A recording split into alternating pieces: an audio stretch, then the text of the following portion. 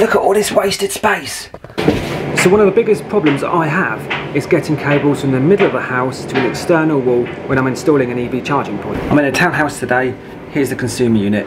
So to get my cable out here, I'm going to drill a hole here, which will get me into here. And I'm going to drill a hole there, through here, which gets me back to here.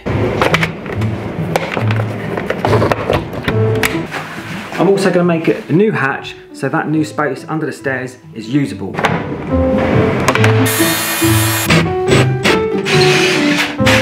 Now I'm going to be running a 10mm twin and earth cable from the consumer unit to the outside wall, and I need to find a way of concealing that cable. So today I'm going to be using the white D-line 50x25 trunking. It's got a nice bevel edge and it will sit nicely above the skirting board.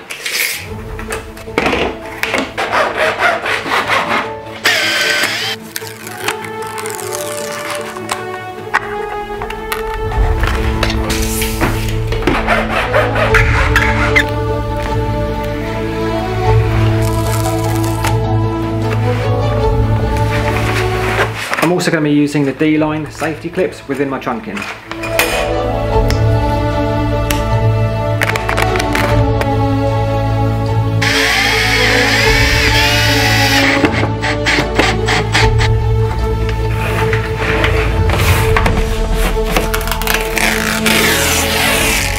Okay, so the D-line trunking also comes with a range of accessories, including angle bends, internal bends, external bends, stop ends, couplers, and they also have a range of single and double gang back boxes which all coincide with the range of D-line.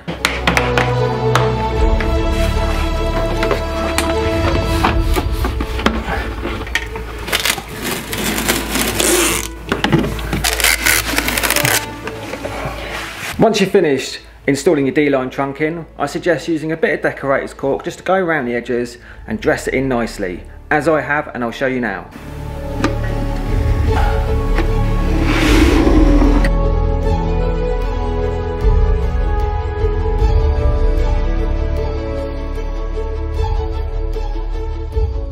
I've also finished the secret hatch, which has provided loads of extra storage for my customer. I've got my 10mm EV Ultra cable now from the house to the garage so I can install my consumer unit down here. I've installed an EV Ultra cable so I can get continuity on the Cat 5 for the load balancing. I've also pulled in an external grade Cat 5 cable, and that's to hardwire the internet connection. If you want to see how we hardwire a zappy internet connection, then make sure you keep watching till the end.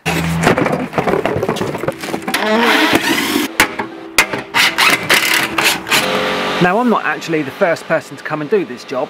My clients actually went with a much bigger company than me originally recommended by the dealer. If you're into the EV charging stuff, you probably know who I'm talking about. So what you'll find with these bigger companies that you get surveys done online for is that they won't come and obviously have a look at the property, and then when they turn up, they will tell you that they can't do the job because there's a lot more involved than what they originally thought. And if you're interested, these are the D-line EV cable fixings. I'll leave a link below to D-line. You can buy all of the D-line products.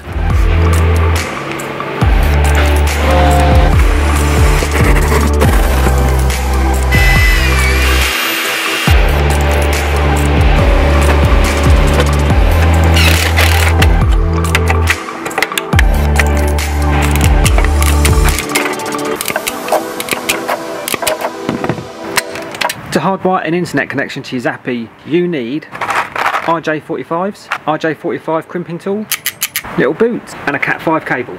On my crimping tool, it has a little diagram here, which is the one I'm going to copy today. Okay, first thing to do is just strip that insulation off, and then put your little boot on before you forget, which I already forgot, and then untwist your pairs, straighten all the cables out, and then all you want to do is get them in the right order, nice and straight like that. I'm going to cut these down to make it easy to work with, and then with your RJ45, making sure you get it round the right way, you want to slide it in. Now these are feed through RJ45s, so once you've got it going, you can just push them all the way through like that, and then you can check to make sure that you've got all the cables in the right order. Once they're all ready, you get your RJ45 crimping tool, slide it in like that, Perfect. This is now ready to plug into the front of the Zappi unit.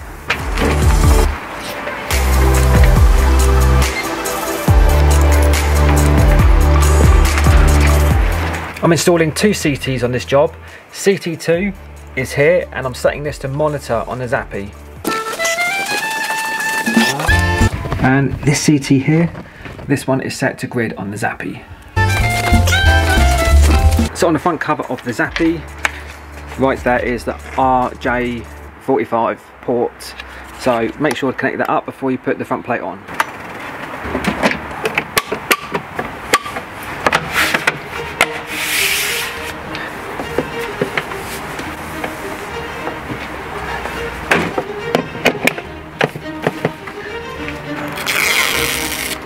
So this installation consisted of a new consumer unit in the house, feeding a new consumer unit in the garage.